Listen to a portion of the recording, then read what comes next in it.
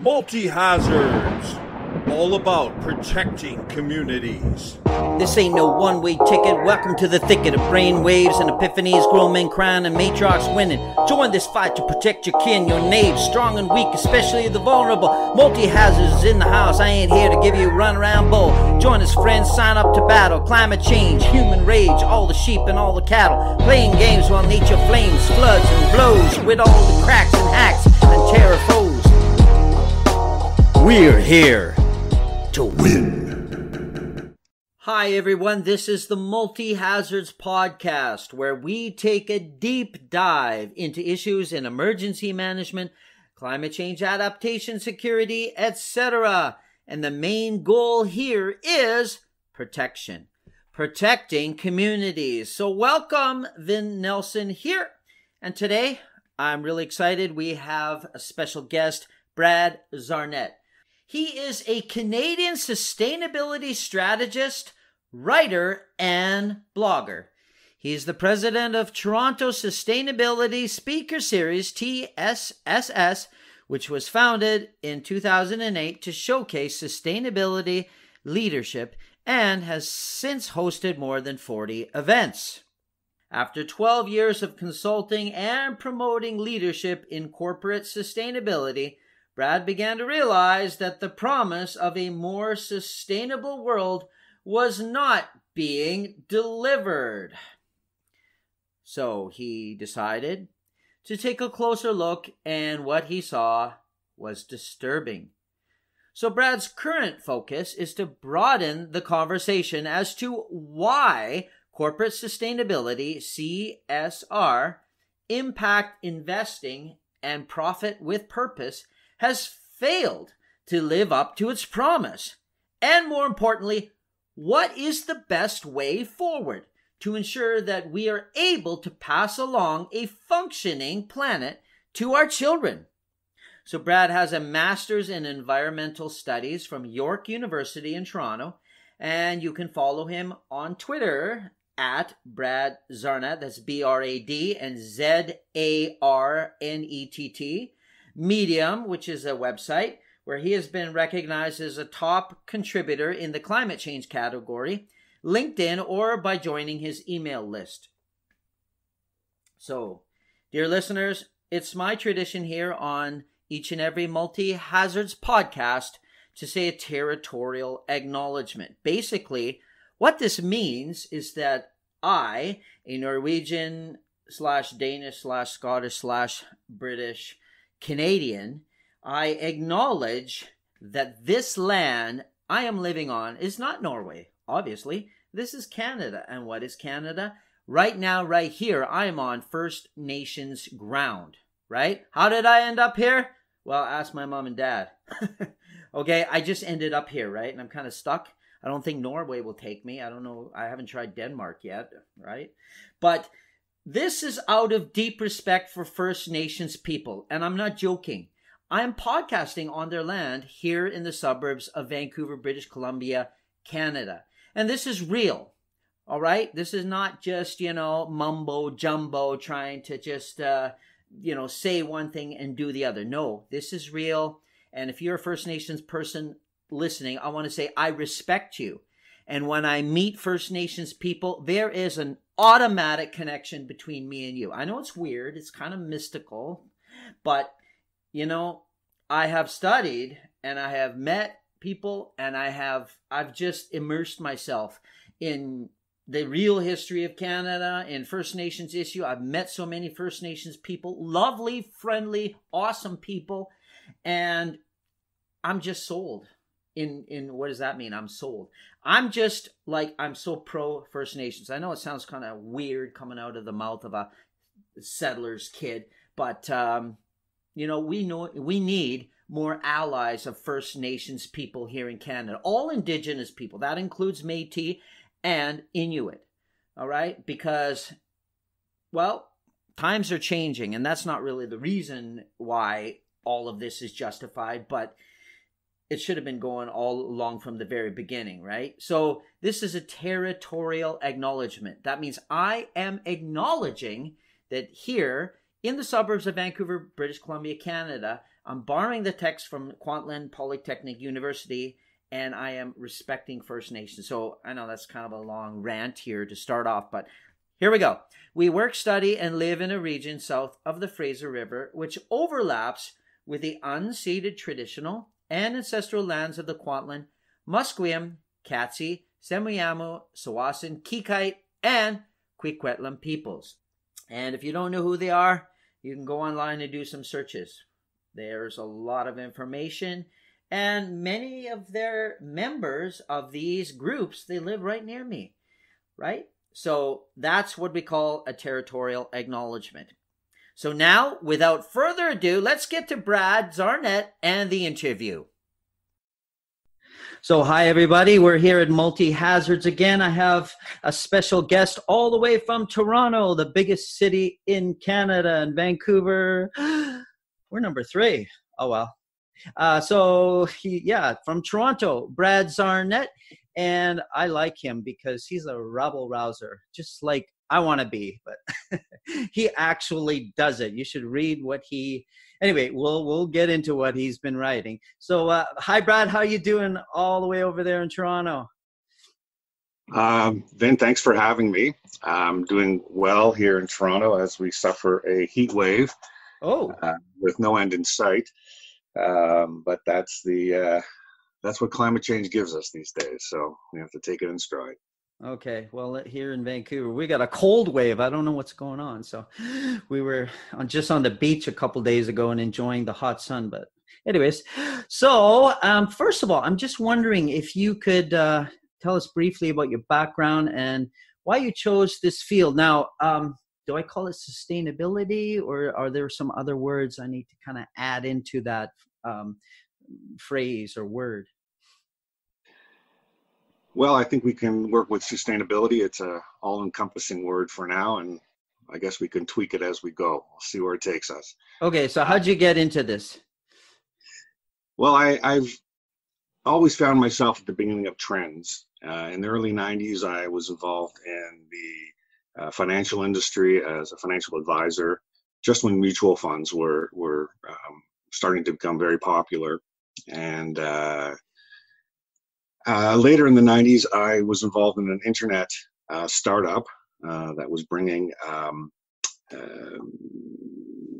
different products and services to the architects and engineers of the world, who would ask builders for the specs of the windows and doors and whatnot to build a building or something like that. And they would fax it to them. And the gentleman that we were working with said, "That's ridiculous. We have the internet. We can just put all that stuff online." And that business grew very quickly, and it was eventually sold. And then I found myself thinking of what I would like to do next. And I got involved with, I had to make a decision. Did I want to go and secure an MBA, which I had no interest in doing, but it seemed like the thing to do, or would I follow my interests, which was more in the environment? And clearly I chose the environment. And I guess the epiphany that I had was I was on a canoe trip in 2005 or 6, and we were about 4.5 hours north of Toronto in pristine wilderness. We got to a lake, and my girlfriend said to me, "Look down at the water, you can see the bottom." And sure enough, you could look down the water, you could see right to the bottom.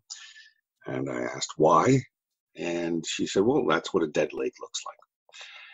And it got me thinking about why this lake would be dead in the middle of nowhere.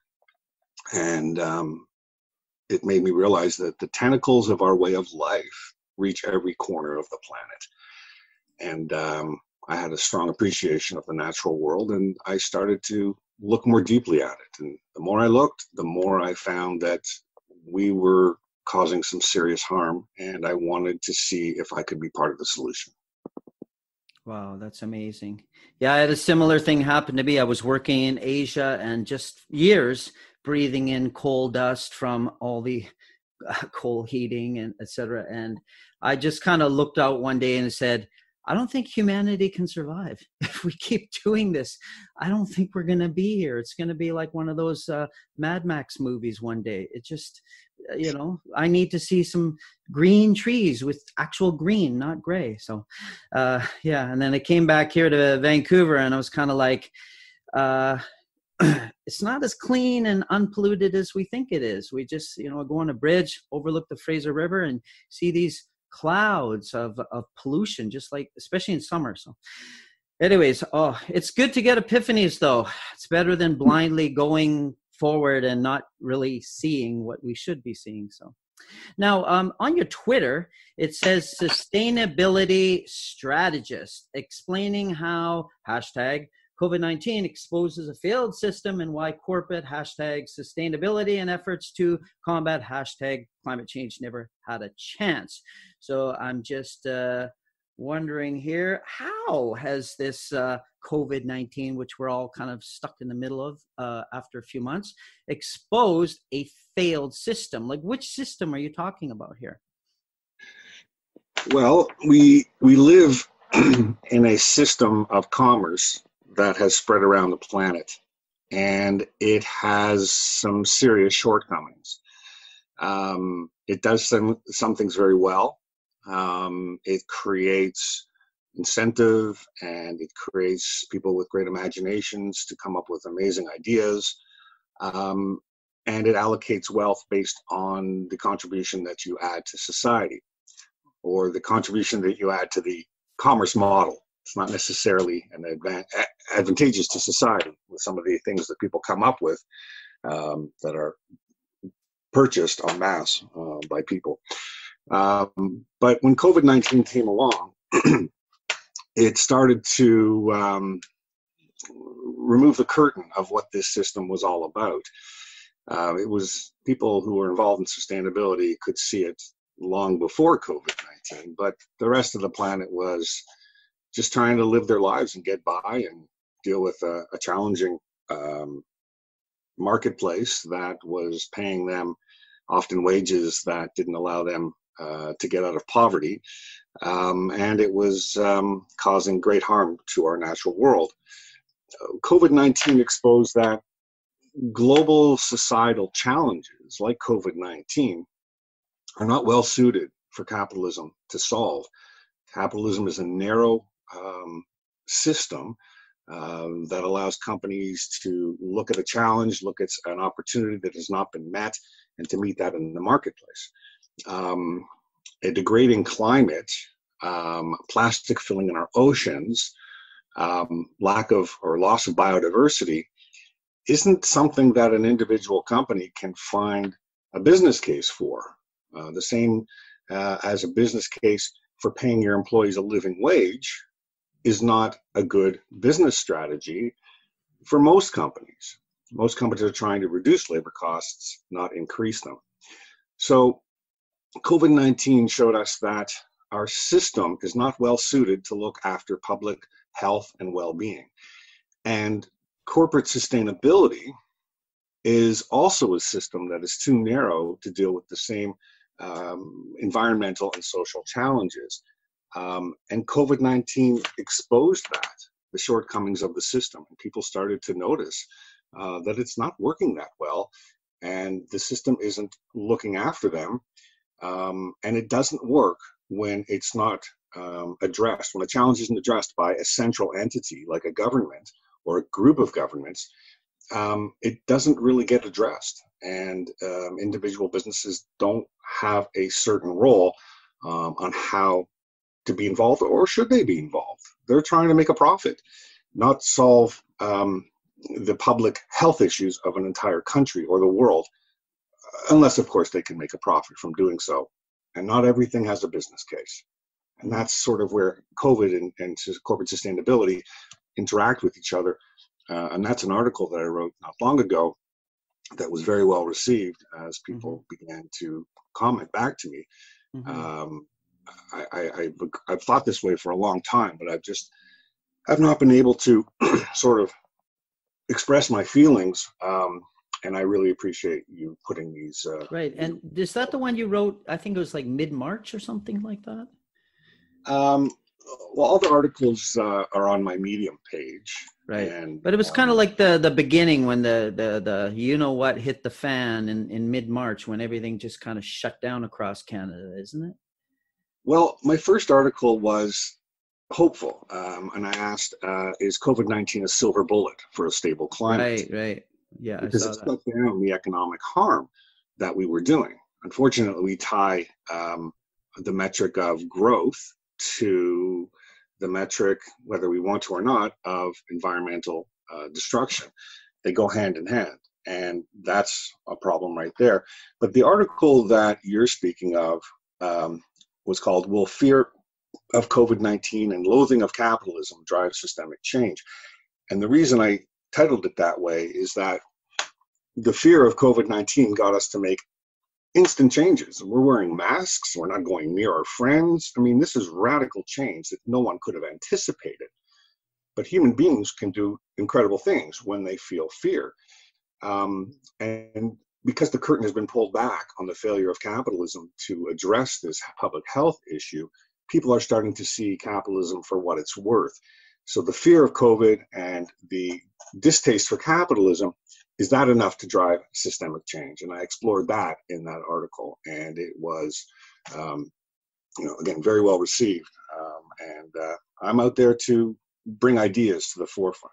Some people don't have the luxury of exploring these ideas. Exactly. They're just trying to earn a living.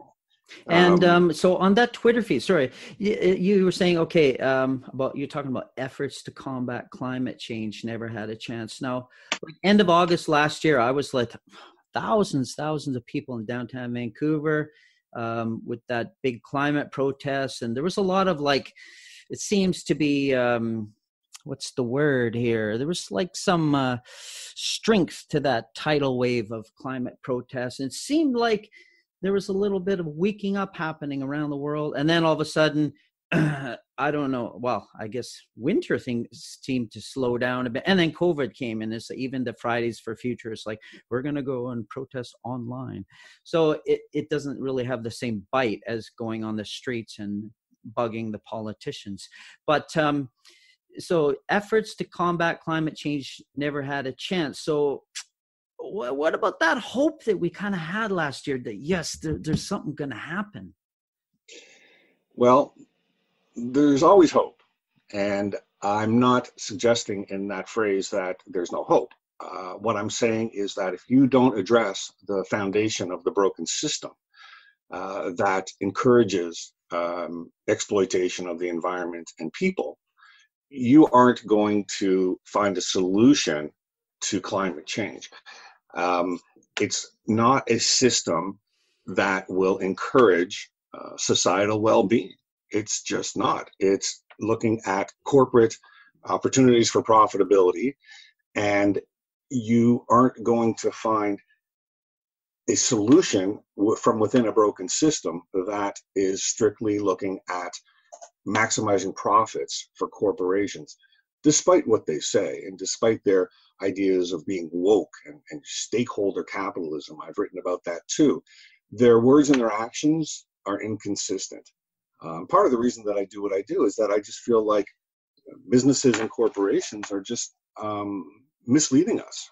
And I could use stronger language, but they're misleading us. And it puts us in a position where we feel like others are going to take care of this terrible problem, and we don't need to worry because our governments are telling us it's going to be okay. Corporations are telling us that they're using a little less plastic.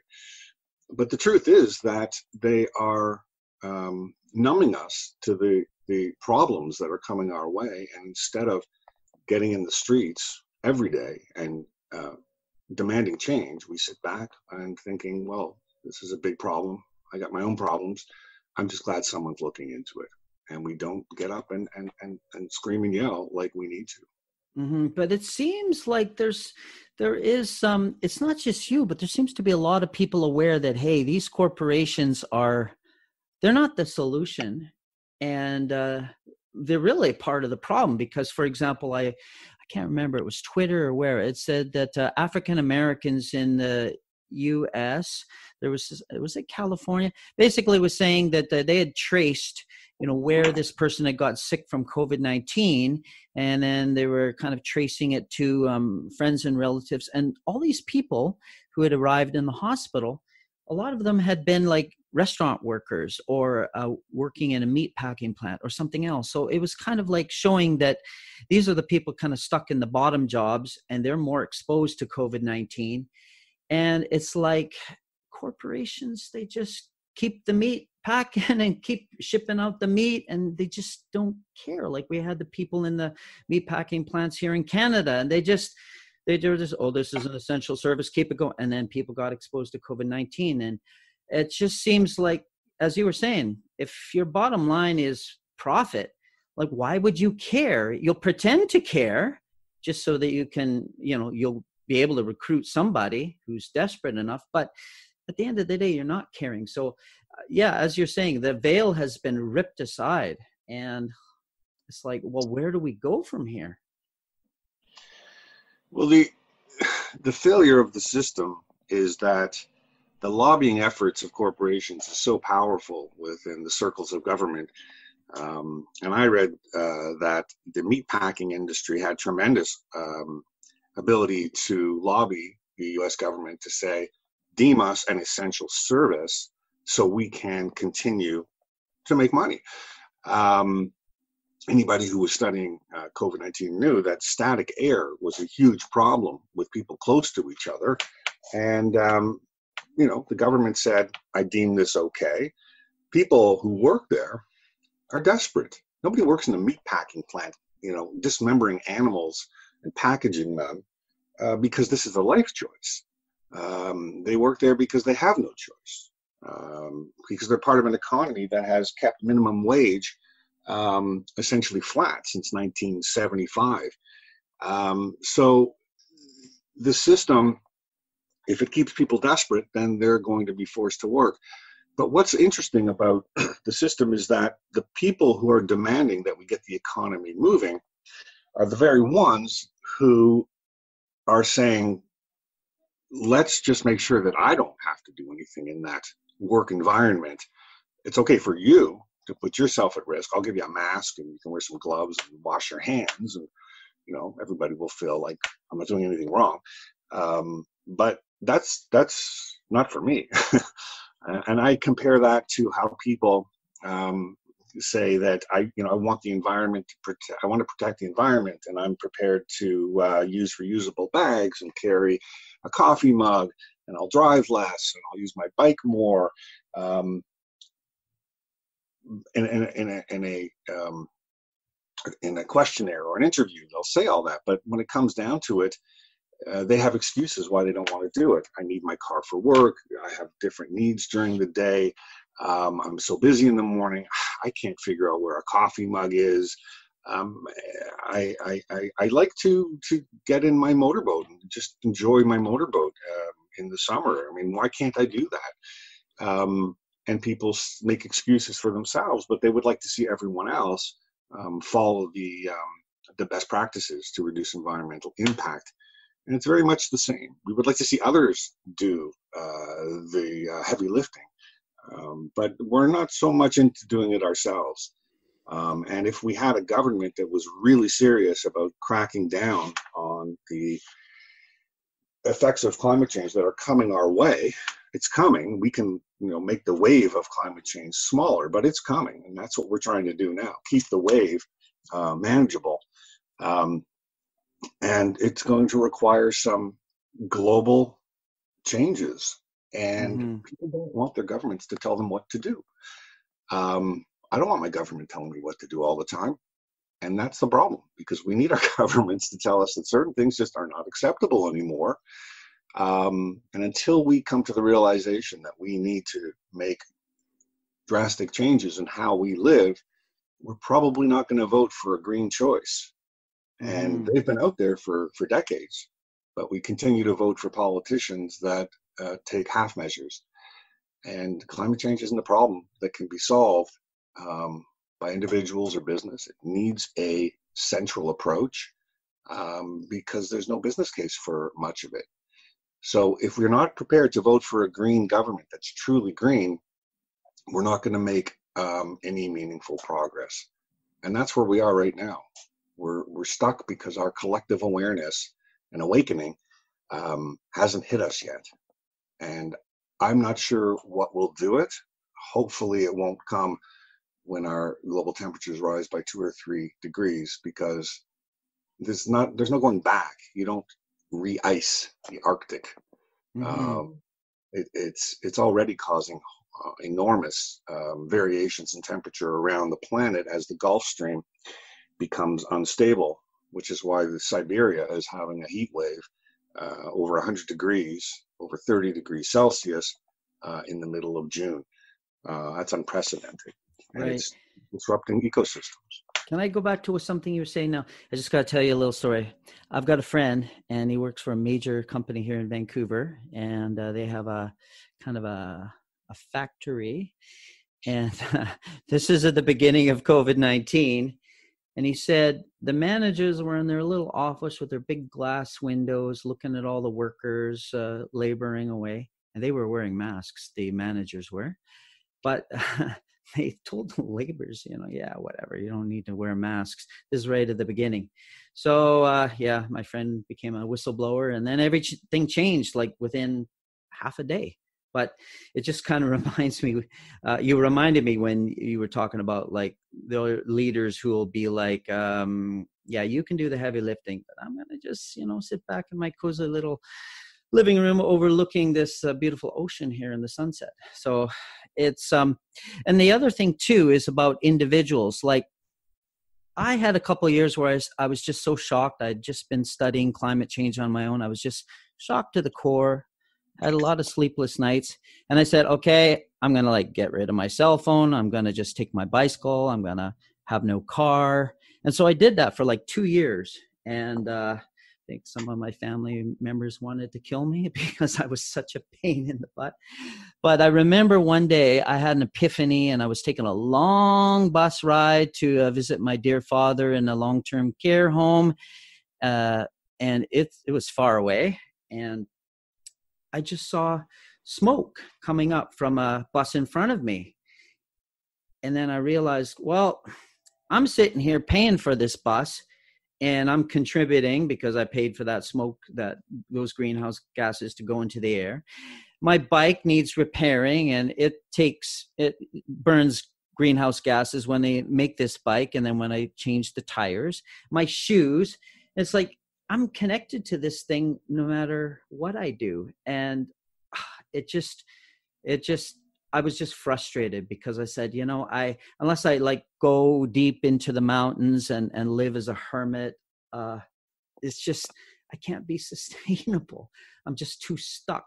So, and I think there are people really who are willing to make the lifestyle changes, right? But just, there's a desperation thinking that we don't have those options. So I'm just wondering if you could speak to that.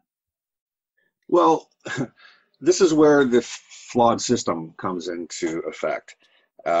You're making choices, and the easiest and the least expensive choice is usually the most harmful choice. If you had a system that made it easier and less expensive to do things that didn't cause environmental and social harm, then we wouldn't be having this conversation. We have a system that is, as I call it, it's a predatory system. Unregulated capitalism exploits things that don't have a strong voice. The environment is one of them. Future generations, people are not born yet, indigenous people of color, people who have low skills and are forced to work at meatpacking plants. It's a predatory system, and we allow it to exist with very little regulation. And we could change it. We could say, I'm going to have a system that gravitates to societal well-being. And that form of energy and that form of production and that form of packaging, those aren't good for our environmental well-being, for our cancer rates, for our rates of asthma. So we're going to make those more costly, and we're going to subsidize things that maybe need a little assistance so we can have maximum well-being for our society. GDP is a terrible metric. It may have served use in the past, but it's not working for us anymore. But there are organizations and there are people and there are elites who are making a fortune off of this system, and they're not really looking to change it and turn it upside down. So lobbying continues, politicians continue to work on behalf of corporations, and we are stuck with a system that causes environmental and social harm. So the fact that you are on a bus that's spewing pollution into the air, it's not your fault. And if you change your behavior and you access or get to your visit your dad in a different way, that individual action on the grand scheme of things is a tiny piece of the puzzle. We need to change the system that allows it, makes it possible for you to make the right choices. Asking individual citizens to go and investigate products and investigate ways of getting around based on carbon footprints and impacts, who has time for that? You need to make a system that makes it a downhill move or a downhill trajectory for us to do well, and makes it uphill to do things that cause harm. And right now it's completely opposite. Right. I interviewed somebody a week ago, Carrie Ann Charles, and she's at First Nation there. I think it's called Georgiana First Nation in Lake Simcoe. And basically, she was talking about Indigenous voices and perspectives on the environment. And basically, it was like listening to nature and then going from there. And she said recently she's been having a lot of interest, and then working with the Conservation Authority there at Lake Simcoe, just on getting out the Indigenous perspectives. But when she kept talking about listening to nature, right, it sounds almost like religious or metaphysical, somebody going into the woods and meditating. But it's like climate change now, but we're getting storms more, like greater frequency, magnitude. And it's almost like nature, if we could kind of like anthropocize, however you say that word, nature, it's like it's speaking to us and say, this system's broken, everybody. You need to fix it, or create something that's more like nature-based, more reality-based. So I'm not trying to get metaphysical here, but I'm just saying maybe this changed because we have to adapt as a species, or else we're not going to be here in 100 years. Well, what you're basically describing is foreshadowing. Nature is foreshadowing what's coming our way.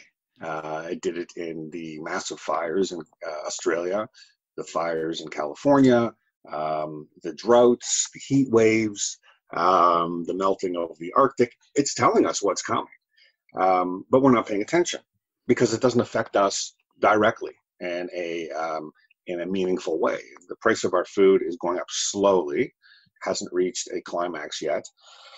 I believe that's going to be the big explosion that causes a massive revolt against the system when people can't feed their families, because the price of food has just gone up because crops are just not able to adapt to these rising temperatures. They have been evolving for millions of years based on a particular range in temperature, and when you exceed that range, you're going to see yields come down, you're going to see crop failure, you're going to see floods, you're going to see droughts, and when there's less food, capitalism will exploit that, and it'll charge a greater amount. And then you talked about looking at nature. One thing about nature is that there's no waste in nature. Nature reuses everything. Otherwise, it wouldn't be able to exist for millions of years. All the garbage would pile up. So there are efforts, something called biomimicry, which is a great book that was written by a woman named Janine Benyus. Where they talk about being inspired by how nature builds things, and how nature adapts using what's available. So, there are people who appreciate this, but the central powers of our government and our global system of commerce is not interested in making dramatic change, because the people who have benefited so much from this system, that would be the 0.01%, have no desire to change it. They're thinking, you know what? I like the amount of wealth I have. I feel important. I feel like I'm sheltered from this. If there's a flood in my country home in New Orleans, I'll just move to my country home in the Hamptons. And if that one gets hit by a tsunami, well, then I'll just move to my home in California. Mm-hmm. Can I insert something here? Sure. I was kind of not shocked, but I was surprised to interview people from your province of Ontario in the east of Canada and then Maritimes. And a lot of people kept talking about cottages. I'm like, well, what is that? Here in British Columbia, we call them cabins. And it's kind of like a second home, summer home or weekend. And honestly, I've been teaching classes of immigrants here, and because of the not tripling, but over the doubling of housing prices here, they're all renting. It used to be where there'd be year 4, year 5 of their sojourn here, they'd end up buying a condo or a townhouse or a single detached house, but not anymore. They're just paying astronomical rents. And it's people have second homes. It's just unimaginable. I have a second home, and that second home might be better than the first home that a lot of us have here where I live. So it just, it's not just the billionaires we're looking at. We're looking at people who've managed to get that. So I know you have everybody running off to cottages there on the weekends and the summers there in Toronto. People who can afford cottages, it's a beautiful place to be if you can afford a second home. But we're swaying from the issue a little bit, because now we've been talking about sort of the economics, and we got enough to talk about. One thing, two comments you made that I want to just come back to.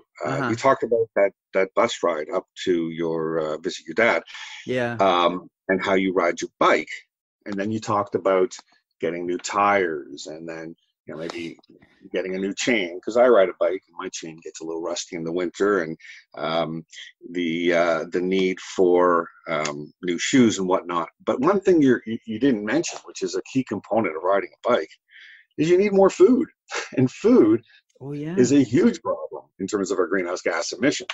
So oftentimes you don't think about the extra food that you need to eat if you're active.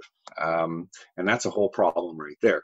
And you also mentioned the whistleblower in the plant. Yeah, my friend. And it worked. I was surprised they didn't kick him out. Well, here's what my next article I'm exploring. We have whistleblowers in government, and sometimes they speak up and sometimes they don't. Whistleblowers need to be protected, so they speak up. The current administration in the States has punished people who speak up against that administration, making it less likely that people will speak up. But some people can't help themselves. They're so disgusted by what they see, they raise their voice and they say, I can't sit by and watch this occur. Mm-hmm. And we have a lack of whistleblowers attacking the administration in the States. And we're going to go off a topic a little bit here, but I think it's all interconnected. What's happening down there, the demonizing of certain people, the putting of people in cages, the securing the borders, the targeting of people who are deemed less than others, it resonates or is very similar to the type of fascism that was occurring in the past, and it's frightening.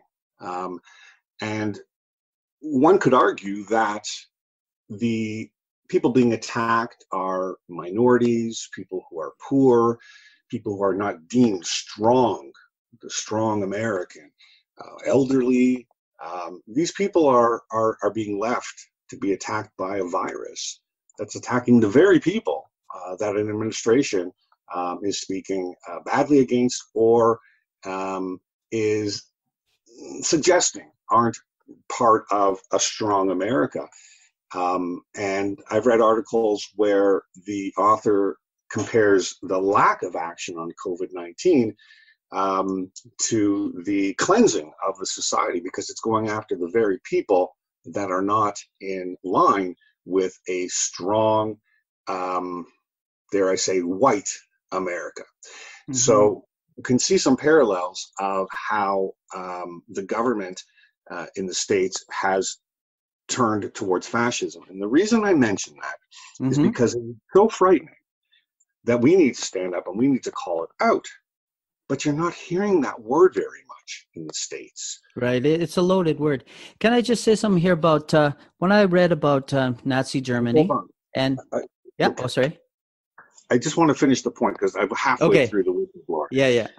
Hold that point about Nazi Germany. So make a note as I want to get back to it. All right. What you're seeing is the administration and people close to it, they can see what's happening, but they're not calling it out and they're not using that word. And I compare that to the people who are close to corporate sustainability.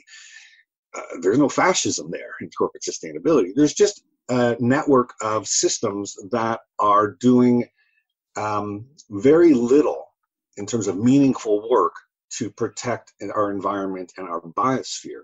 And the people on the inside, they can see this. And we need those people to act as whistleblowers and call out the work that's being done that is not meaningful. And the same way that people are not calling out the administration as behaving as fascists, the corporate sustainability whistleblowers, due to very good reasons, they need to keep their job, they need to pay for their family and their home and all the other things that tie them to the system, they're not calling out the lack of action and the, dare I say, meaningless action. And when I say meaningless, I mean not effective towards the protection of our ecosystems. Some protection isn't going to get us where we need to be. So when I say meaningless, it's not the meaningful work that we need to do to protect our ecosystems. And I see a very similar correlation by those two whistleblower groups who are standing silent. And if you go too far down either path, it can become a very serious situation, either with climate change or with a government that doesn't respect the norms of democracy.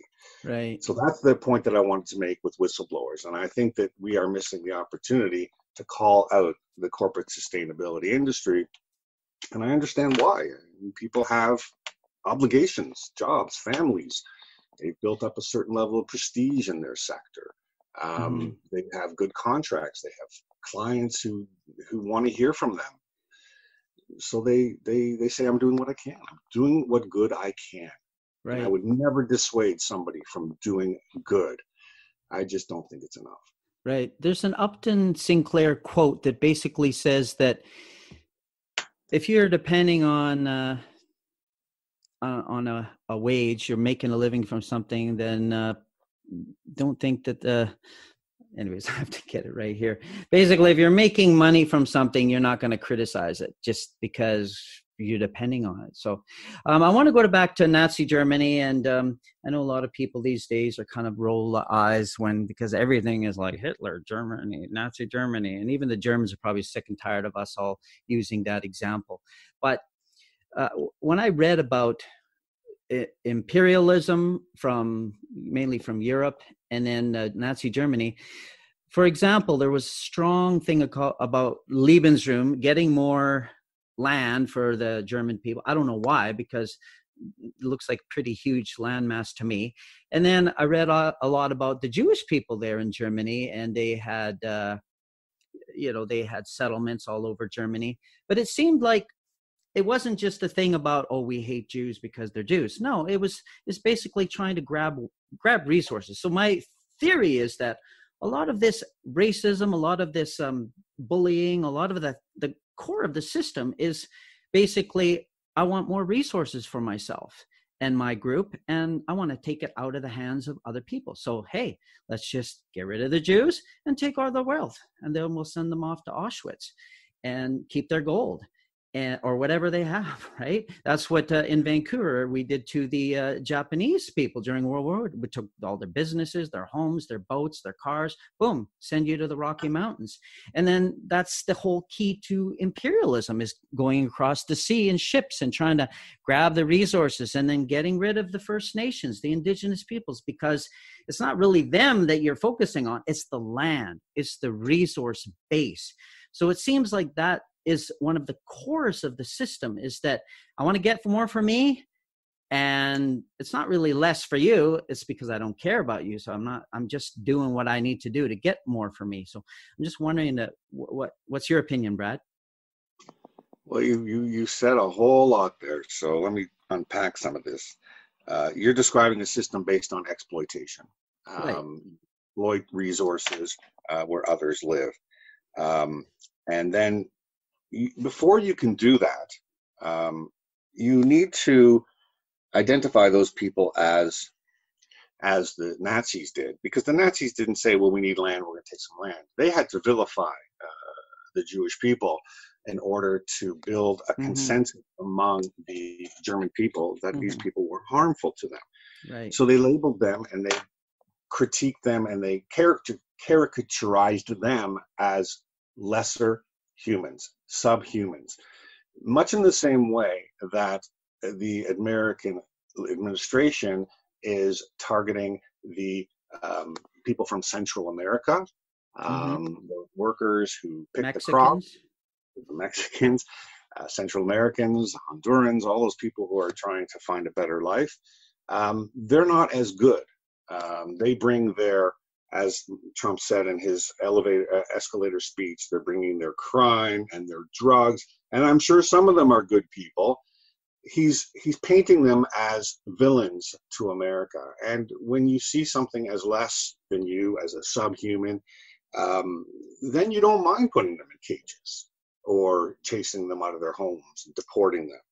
So the correlation between what happened to the Jews, it didn't just happen because they were looking for extra land. They had to build a common enemy in Germany. Right. And it's not just Jews. They were doing it to any neighboring countries and saying, hey, Lebensraum, we want your land. And there was like a whole list of people they were vilifying. It's just that Jews were like the most well-known case, it seems. But it's all about resource grabbing.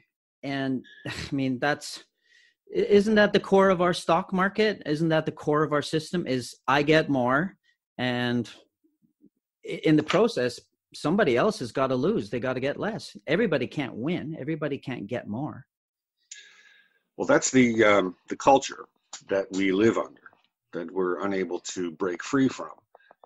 It takes a lot of resisting the narrative to say, I don't agree with that. There is a lot of resources to go around. It's not shared well. It funnels to the top, to the supremely wealthy, and some of those crumbs fall off the table. Maybe some, if you can picture a table filled with sand, and off of the sides of the table, some crumbs fall off, and that might be the 1%, the 2%, the 3%. I'll even say the 5% are making, some of that money that's falling off. The cottage people. Well, not everybody owns a cottage, owns the most beautiful, luxurious place. Some people love nature, and they've found a way by working hard to get there. So I'm not going to label cottage owners as being, bad people. It's the 95% who aren't getting any of that that's falling off the table, who are being victimized by the system. They just have enough money to get by, pay their rent, and now their jobs have been taken away because there's a global pandemic, with good reason. And most economies around the world have tried to protect those people, protect those jobs, in various ways. Here in Canada, they're doing it. People can find fault with it. But the Canadian government is trying to help those people. Down in America, where unregulated capitalism runs supreme, people were given $1,200 and they're said to get back to work. And they have no choice because they are desperate. They don't have any savings because the system doesn't allow them to earn a living wage. Exactly. So the system is exploitive of people and the environment. Poor people don't have much of a voice in politics. Indigenous don't have a voice. Children don't have a voice. Future generations don't have a voice. Seniors Visible don't? minority. Well, seniors do have a voice, actually. Well, long-term care dwellers who are kind of suffering from Alzheimer's. That's an interesting one. They didn't protect them very well, certainly, which is a whole fiasco and it's a terribly sad story. But the exploitation is easy when the people who are you're exploiting don't have a strong voice. And we're getting into all kinds of economics, but it's a system that is failing to protect public well-being, and it is incentivized to do more harm than less.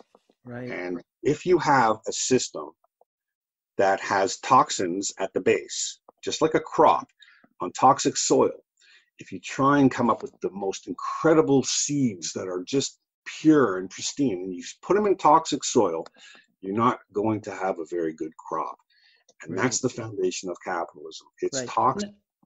Now, Brad, a lot of people, especially maybe say of conservative perspectives here, they would accuse us of saying, well, you guys are communist, right? You're just communists. You just want to forcibly take resources and just distribute it equally, even to lazy people who are just sitting on their sofas and watching, Disney Plus or Netflix, right? This is, and I think most people, they don't know the history of communism. They don't know that basically it's the same system, just inverted, and everything ends up going up to the top to this little elite group.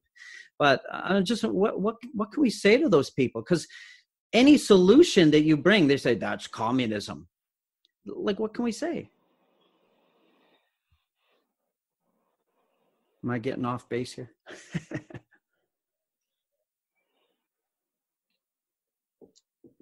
Oh, I think our internet is. I've lost.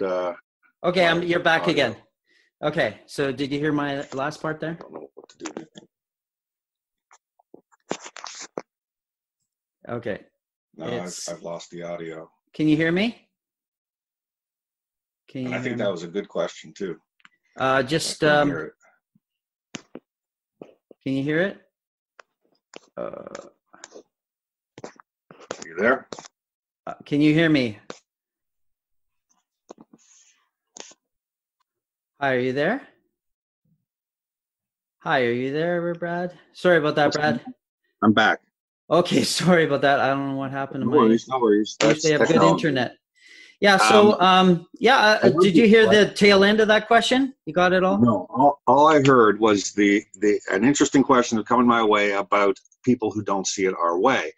And then basically, there are people out there, and basically anything that's different than this capitalist system, they're like, you're a communist. And it's like, I remember listening to an audiobook, The History of Communism, and it's pretty negative. And it's basically, it's take all the resources, everybody is kind of sort of semi-slave labor, and it goes up to the top. So what's the difference? It's the same thing, just with another label, except, and the different mechanisms. So I'm just, what can we say to these people? Because I'm sick and tired of hearing that, you're communist. It's just like, shut up. Have you read anything about communism, mate? There's a narrative in the United States that they have found the best system. And there's a narrative that communism is a system that will essentially take away all your rights and turn you into some sort of factory worker or farmer or something. I mean, obviously there's different skill sets now than there were in the 1920s when Russia was going through its move towards communism. But you cannot criticize capitalism in a society that is so resistant to allowing that conversation to occur. The same way as you couldn't in, the 1940s and 50s and 60s stand up in downtown Moscow and say, I believe strongly that capitalism is good for our country. You couldn't do it. You would be seen as a leper in society. So it's very hard to have a conversation and say that there are some aspects of a co-op model, which essentially is where the people who do the labor for an organization have a say in how it's run, and sharing the profits. Having a real say, not just like on paper. Well, they sit on the board and they make decisions because they're affected by it. And there are parts of the world. Spain has a very interesting co-op system. I don't remember exactly what part of Spain, but it's become quite large. And it works quite well. And a co-op system just gives the say to the people who work at the organization. Do we want to go hard left towards straight up communism? No, nobody is suggesting that. We're suggesting that this hard right turn that's been made in the last 40 years is not working for us. It needs more regulation. It needs to be adapted. And people who can't allow that conversation to occur, I'm not sure how you engage with them. It's not easy. People have a viewpoint for a reason. It might be because they have lived in a society that has told them something for their whole life, and their worldview is fixed. And you're not going to get them to see things differently. And there's probably no reason to try, because you're just going to get into an argument with someone. So you need to gauge who you're talking to, and you need to put forth ideas that offer a different way of organizing the economic system, which has also our political system. But the happiest and the most healthy countries in the world are social democracies. The United States is far from the happiest and most successful country in the world. You could say that it's the first poor rich country, because the amount of poverty in the United States is unsettling. And the amount of people who don't have access to $400, I think was the number used, or pay for an emergency is enormous. Like 60% of the population, the people who go bankrupt because of health care being incredibly overpriced is incredible. The amount of people who have enormous debt because they just wanted to get an education. What the United States has done is it's taken these public goods, healthcare, providing healthcare for all citizens, providing an education for your citizens. It's privatized that, and it's turned it into a great business opportunity. But it's terrible for society. Right. And that's where the public goods have become private goods. And you look at flourishing countries, those public goods are strong. Yeah, like in Nordic countries, right? Nordic countries, Germany has some excellent programs. Their unions are strong in Germany because they're part of the decision-making process. Unions are not a bad thing. If you want to work 6.5 days a week, then, unions were a bad idea. But unions give a collective voice to people who have no voice, the poor. So give them a collective voice, give them a living wage, allow them to educate their children, and you'll see all of society lifted up together. But if you grew up in an environment that said the individual can do anything they want, they control their own destiny, everything they do is based on their own hard work, it doesn't matter that society gave them amazing infrastructure for roads, for telecommunications, for education. That's why there's a great workforce that you can collaborate with. If you think that you did it all on your own because of your own hard work, then I think you're missing the story. And I think you have a skewed view of the importance of a strong society. Right. Now, just kind of pivoting sideways here, I'm just wondering, I think I saw in a couple of your articles, you're talking about the Matrix movies and the blue and the red pill, and I can't even remember like what the red and the blue symbolizes here. But I was just wondering, is there some kind of connection here to everything you've been saying with that theme in the Matrix? And well, you can tell we're old, right? Like these movies, what came out in 1999? They're going to do part 4 soon. Yeah, they're classics. So yeah, there's a lot of people who are familiar with the references. That's exactly what I was just talking about. If you are unable to see beyond what's being fed to you, then you're not going to accept a different system. You're going to say that government is the problem, as Reagan said in the 80s. Government is not the solution to our problems. Government is the problem. That is a great slogan. But it's not true. Government plays an important role in societal well-being that business can't begin to address. And it's a matter of saying, I'm prepared to see the truth of what our system is doing, as opposed to, I like my worldview. It's worked for me. My job in the oil industry pays me enormous amounts of money. And it doesn't make sense for me to go to work and tell all my colleagues that they're all causing the world to be destroyed. Well, all that's going to do, it's going to alienate me from my coworkers. It's going to keep me out of big meetings with my coworkers, because what do they want to hear from me for if I'm just telling them they're bad and they're wrong all the time? It's going to cause my ability to get promotions. It's going to interfere with that. And it's probably going to get me fired before long, if not immediately, because you are a voice that is contrary to a system that is creating great wealth to people who live in a capitalist world where money allows you to live and have choice. And to criticize it is not a good thing for people who are deeply tied to that system. Mm-hmm. And it's understandable.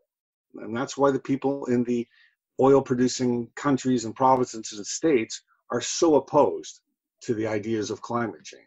The countries that fight hardest against it are the United States, Canada, Australia, Saudi Arabia, and Russia.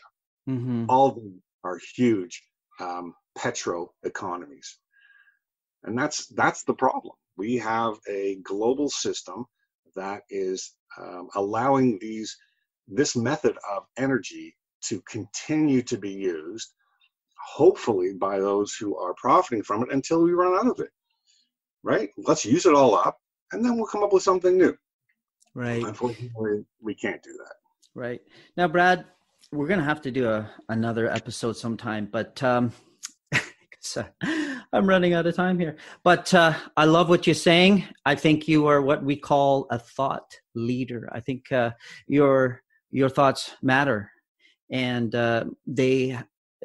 we need to explore these themes much, much more. You're a big part of the conversation. I wonder if you have any last message for the audience after all that we said. I want to change the conversation. And I want to get people to explore ideas that they didn't feel necessarily safe to discuss. I wrote it, my most recent article, I looked at our ability to make individual choices and how that is so important to changing the direction on environmental destruction or degradation or ecosystem degradation. We need to change our habits. And then in the article, I say, and what you do absolutely makes no difference, which is a complete contradiction. Yes. And the reason I say that is because it doesn't matter what you do. What matters is that you appreciate that change is needed. And only when you appreciate that change is needed will you begin to see that the change needed isn't an individual change or a business change. It's a global change to address global issues. And when you see that, and these issues can only be addressed by government, business is not, it's ill-suited to address these challenges because of its narrow focus on the business case. So when you appreciate that these issues are meant or are best addressed by governments, only then will you begin to say, I'm ready to make these changes, but I realize these aren't what's important. I need to empower a government, a green government, a truly green government, not a liberal or conservative, but a truly green government that will make the choices necessary, that will add a meaningful change to what we in fact need as a society and as a planet. And until we're ready to accept and step away from the benefits of capitalism, and there are many, we are not ready to vote for that green leadership, because they will tell us to give up the things that we have become used to. We have to give up those things. We have to make the individual choices first. So when we vote in that green party, the changes they propose just roll off our back, because we've already made the decision that those are not good for us. Mm-hmm. That's powerful. And honestly, I think this whole podcast episode is like a chapter 1. This is a long book that needs many chapters. So thank you so much, Brad, for enlightening us and diving deep into this topic. And we're going to have to talk again sometime. So thank you so much. And everybody, let's just get out there and do what we can. Let's keep our minds sharp. And thanks again, Brad. You have a wonderful afternoon. Thanks, Vin. Greatly appreciate it. And keep up your good work. Okay, thanks. Take care. Bye-bye. Bye. There it is, everybody. A great, insightful interview with Brad Zarnett. So thank you again, Brad, for being a very special guest here at the Multi-Hazards podcast. Now, little disclaimer here that I add to every episode, and that is this podcast is meant to be educational. I'm educating people, all right? And it does not try to offer legal, I'm not a lawyer, medical, I'm not a doctor, or other specific advice. I'm not an engineer or something else like that, unless otherwise noted, all right? So the opinions expressed here do not necessarily reflect those of the organizations that the host or the guests are part of, all right? So any place we work for, we get paid from, or any place we volunteer or associate with, that's their opinion. They have their own thing going, and we have our own opinions as individuals, okay? Do you get that? That's called a disclaimer. All right. So here, as I finish this episode, thanks to all of you precious listeners. I really, really appreciate you, and I'm going to try to just keep pumping out very good quality material about multi-hazards. That is my commitment. So unless I get COVID-19 and in a couple weeks I expire, you better expect some really good stuff coming out from Multi-Hazards podcast. All right? Stay safe out there and stay tuned for more. Vin Nelson here, wishing you the best on your journey of surviving and thriving with all that life throws at you. Cheers to you all, and peace out.